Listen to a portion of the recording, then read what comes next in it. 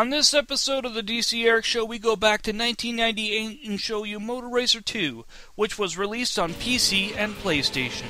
I first got my hands on Moto Racer 1 for the Sony PlayStation, and I loved it so much that I had to play the sequel, Moto Racer 2. I then rented the game and liked it so much, a couple years later my brother got his hands on a copy, and when he wanted to sell his PlayStation, he decided to sell a mass collection of PS1 games, and that included Moto Racer 2.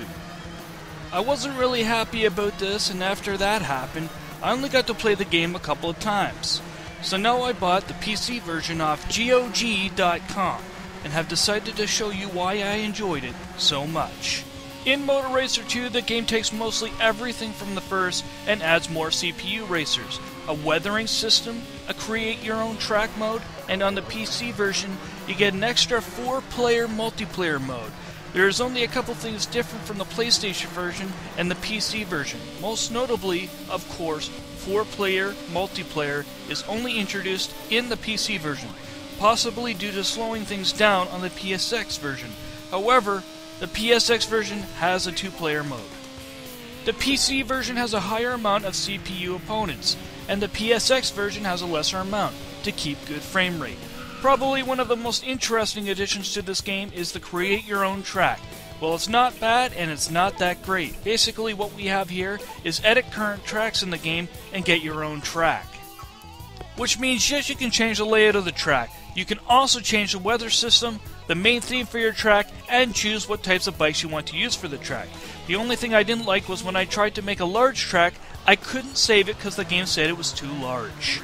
When you're finished creating your tracks, you can use them in multiplayer mode and single player modes. Yes, I said single player modes with a plural, and that's because in championship mode, you can select custom championship, which will contain your created levels. Championship mode is different from Moto Racer 1. It contains 5 championships you can compete in.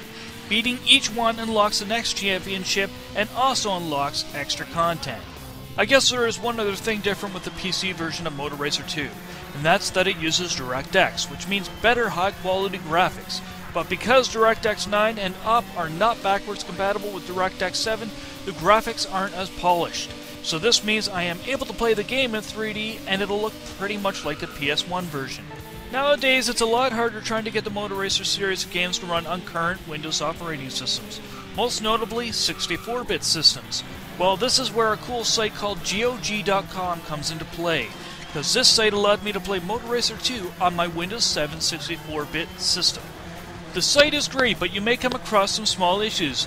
The issues I've had is with DirectX 3D and 3DFX, which causes some parts of the races to have frame drops, usually in dark levels where the lights are and when you enter a cave, and I hope this gets fixed soon.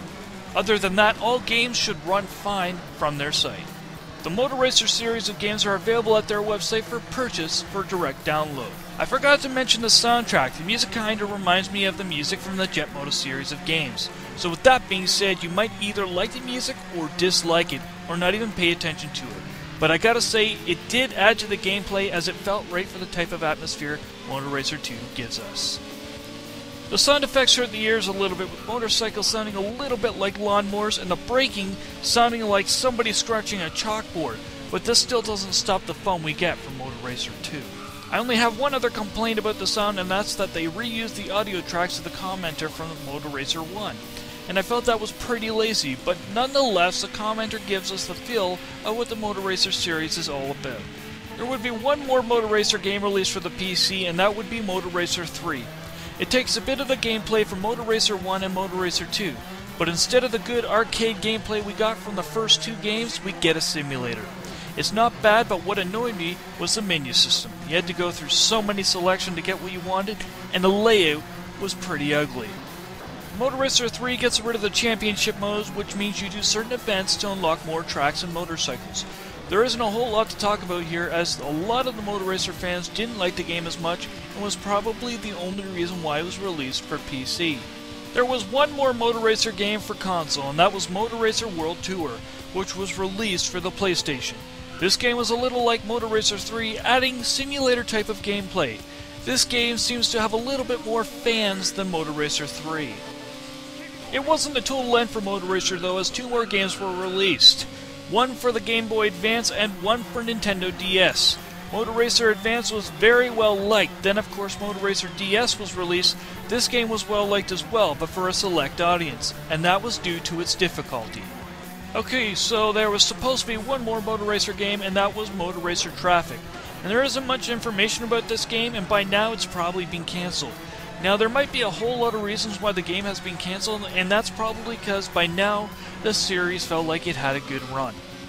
Well, first off, I'd like to say I really enjoyed Moto Racer 2. It was a bit different from Moto Racer 1. Moto Racer 1 didn't reuse themes for every level it had, and its own unique levels. That would be the only complaint I have for Moto Racer 2, is that it reuses a lot of things, but adds some things to make it more interesting to the gamer. There is a whole lot of speed in this game, and I really enjoyed the weather effects that were missing from Moto Racer 1. A nice touch to this game was 4-player multiplayer and DirectX effects, but the only problem is that on today's current operating systems, we will never get to see what made Moto Racer 2 look so beautiful.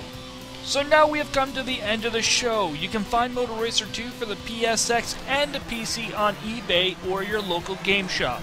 And if you're a PC gamer, I would suggest getting it from GOG.com.